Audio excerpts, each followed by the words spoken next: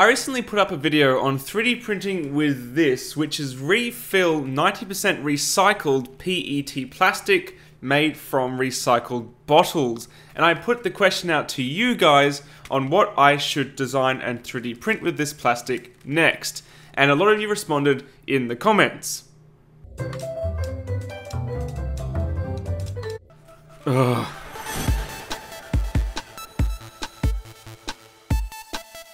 Alright then, well let's get into it. So I have Fusion 360 fired up here, and I've been learning a lot over the last few days on how to use it properly, I suppose. And there is a lot of different approaches you can do. There's all these different ways to do things. But I'm going to try to do things the right way according to everyone on the internet. So let's try that. I've got a new blank start here, blank project. And I'm going to start before I do anything by creating a component, because apparently that's the best way to do it if you're going to be working with assemblies later. Now I'm not going to be doing that with this bottle, but anyway, let's start it. So I'm going to go to new component, and I'm going to call it bottle, PET bottle. That'll do. Okay, so I have my new component, which is a blank component, and I can start modeling now. So I'm going to go to sketch, and let's select front here, and probably going to make it about yay high, maybe 120 millimeters or so, not massive, or maybe a bit higher than that. Let's go 150. 150, 50, the microphone's in the way of the keyboard. And I don't know about the design. I mean, there's those funky Fanta bottles that sort of go wavy. Maybe we'll do something like that. So to do that, I'm going to use a, I'm going to first give it a base. So I'm going to make that maybe 30. So it'll be a 60 diameter base, 60 millimeters. But yeah, let's go as like a wavy shape. So I'm going to use what's called a spline. So a spline is a really easy way to make an organic looking curve. Well, a very organic curve. So let's go to sketch and spline, select the base here, and that's going to go blah, blah, blah, blah, and double click to end the spline. Right, so what that gives us is this really organic curve, which is pretty much impossible to properly define. But we don't care too much about that, we're just making a bottle. So I'm going to give it an interesting shape, and the cool thing about this is the way I'm designing it is we can go back after we've progressed further and change this and it'll all update. But anyway, so let's just leave it like that for now. And I hit L for line, and I'm going to make the top of my bottle. This is just some arbitrary size, not too worried about it, but let's just hit D for dimension, and let's just see what we've got. No, why did you select everything? Thank you very much. That'll do. Let's make it 10. So it's going to be a 20 millimeter diameter opening. Again, it's arbitrary. It's not exactly the same as a real bottle. And I'm going to stop sketch. Alright, so I didn't constrain or anything there, but that's not a big deal. We're not designing anything precisely right now. And that'll be in a more detailed tutorial later. But anyway, so I've got my sketch, and you notice it's closed off, and it's a sort of half. Like, you imagine a cross-section of a bottle, one half of it, that's what we've drawn. And that's because we're going to do what's called a revolve. And a revolve takes that cross-section and spins it around an axis. So let's go to create and revolve. And basically, it gives us the option to select a profile, which is that, and an axis. So we can select any flat line, so we could select like this top one, for example, but that's not what we want. We want to select this middle one, and instantly makes our bottle. So as I said, you know, those curves and stuff, we're not sure what they're going to look like till we actually create the shape. Hit OK, new body is fine.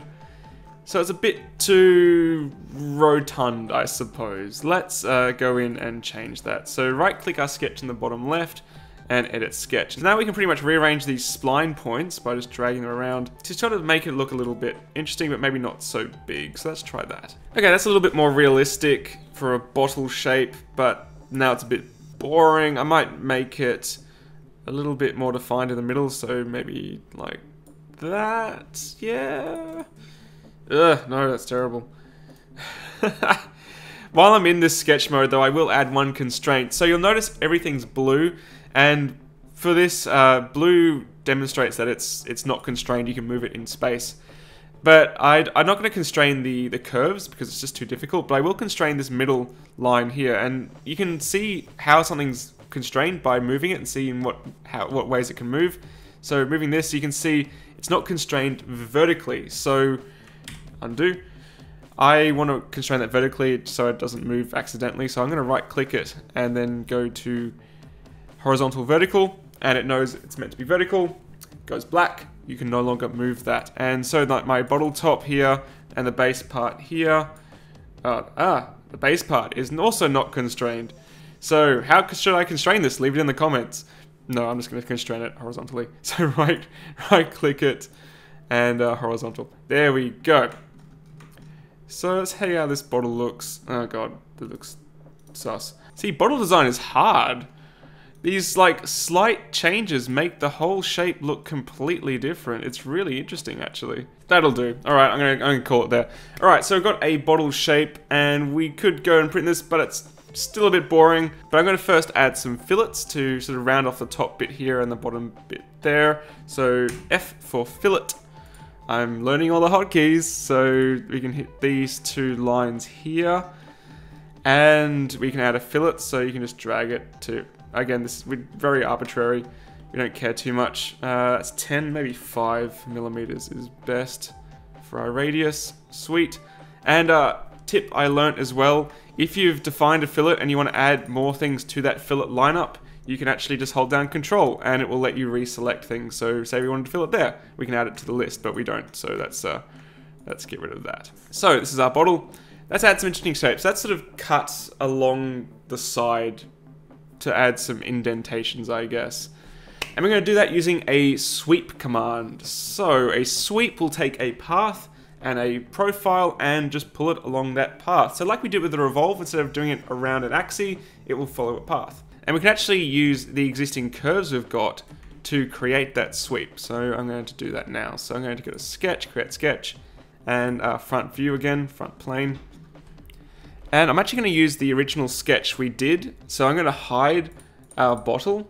So drop down here on the left and hide our body, but then show our original sketch. And I'm going to use this pretty much to copy the curve.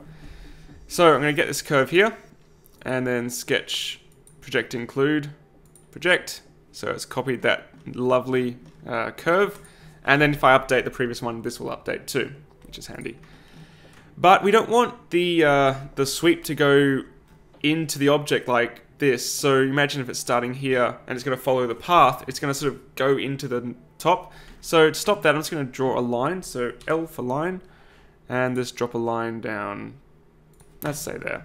Right, so what I want to do is trim off this line, but there seems to be a bit of a glitch in the current build of Fusion. I'm looking forward to this getting fixed, but if I want to trim this, and this is a projected line, it doesn't let you for some reason, so I go to sketch and trim, and you can't do anything. No chance it'll trim.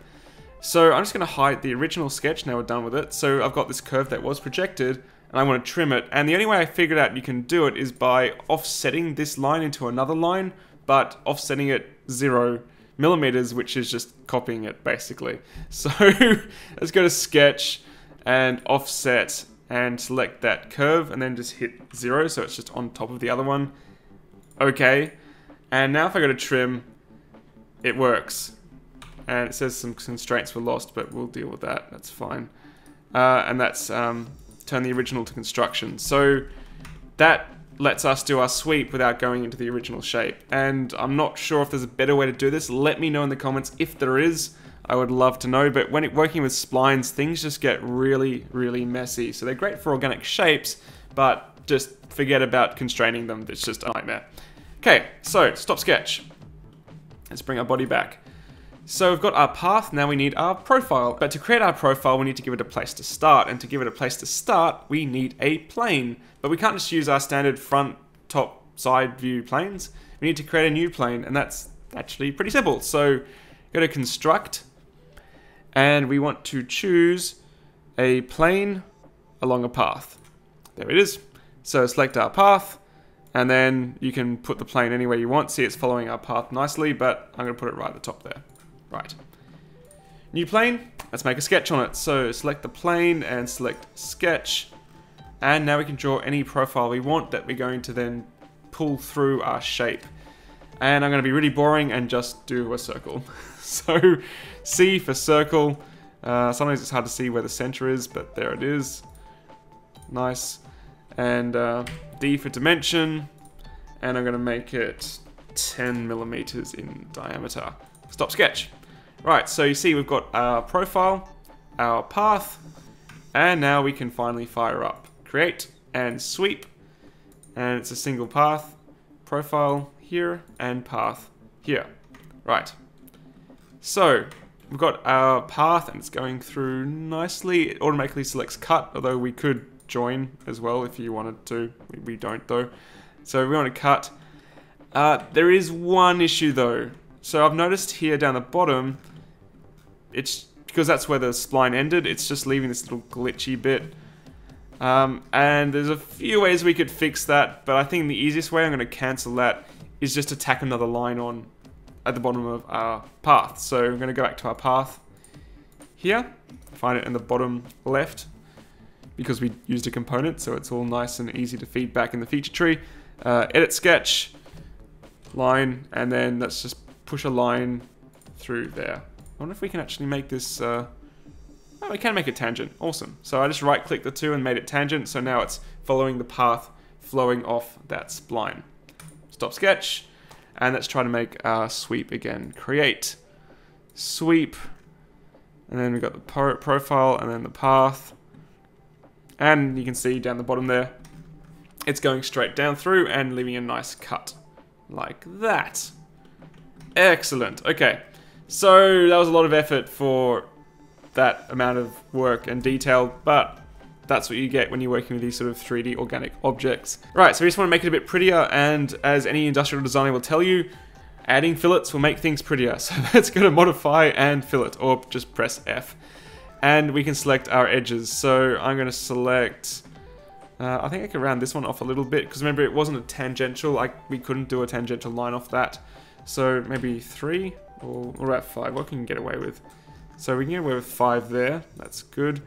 And then we can round off the actual edges of our cut sweep. So let's select those edges there. And how big can we go? Nope, doesn't like that. 5 looks pretty good. Maybe 3. Let's go with 3. Right, so we've got our sweep, we've got our revolve, and we've got our fillets to make it pretty.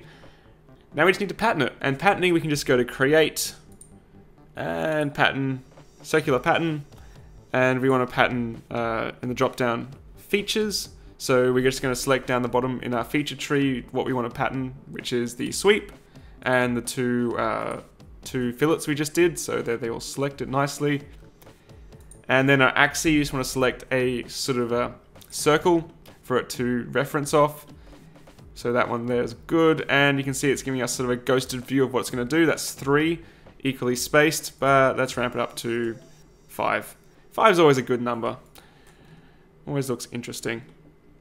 And there we go. So we have this weird sort of sports-like... I mean, it wouldn't be out of place in the supermarket with some sort of sports drink in it. And that looks good. So probably should have saved at the start of this, but I'm just going to save it now. Let's call it sports drink bottle. Alright. And to export as an STL, I mean, there's loads of ways to do it. If you haven't seen my video about it, definitely check it out. But probably the easiest is to just go on the left-hand side and hover over the whole thing, because there's only one object in this, and export, save as STL. And we're going to call it water bottle. That works. Cool. Right, well that's our bottle, so let's fire up our slicer. In this case I'm going with Simplify 3D. And let's see how it would look in vase mode. And here's our bottle. So I intentionally designed this to print properly in vase mode. So it doesn't have any sort of steep angles where the filament might leave gaps. It's designed to be pretty shallow and easy to print. So let's go to our process layer, and I've already done this in vase mode, so let's make sure you've got top solid layers unticked so the top is open. Bottom solid layers, I've got 4, that's probably a bit thick. Let's go with 3. And outside it's vase, so it has to be 1. An extruder, I've got a 0.5mm nozzle on the Flexion, and it's going to auto at 0.6mm extrusion width. It's going to be a little bit stronger than a 0.4mm nozzle. Prepare to print. Yes, override. So this is our water bottle, and you guys said it as a joke. Angus, you should 3D print a bottle from this recycled filament. Well, there you go. I made you learn something. So what I'm going to do now is I'm going to send this print to the Wanhao i3 version 2 with the recycled PET plastic, and let's see what the result is. Alright guys, it's the next day, and what I have here is this. So there you go. You said it was a joke, but I actually did it. This is a 3D printed bottle, 3D printed from recycled bottles. And it actually turned out really nice. The finish is nice and smooth, printed on the Wanhao i3 version 2.1, the Cocoon Create.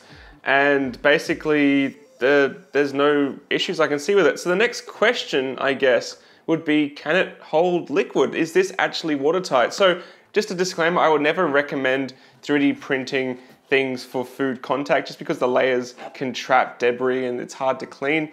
But for this, we're really just interested to see if it will actually be watertight at all. So let's take it outside and see if it's watertight. Alright, so I have the bottle in a container, I've taken it outside, and I have some water here. And I also have some blue food dye in a tiny mead bottle that I'm going to see should help us see if it's leaking a little bit easier. So let's start with the water.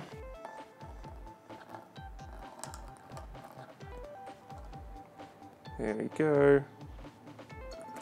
Filling up my 3D printed water bottle. Uh-oh. Well, I dripped a little bit, but already, as you can see, it is not watertight. So I was suspecting that's where it would leak. There's obviously just areas at the bottom there where it's made the first infill layers that don't hold water. But let's add some blue dye anyway, just for the hell of it. There you go. So that's our 3D printed water bottle, guys.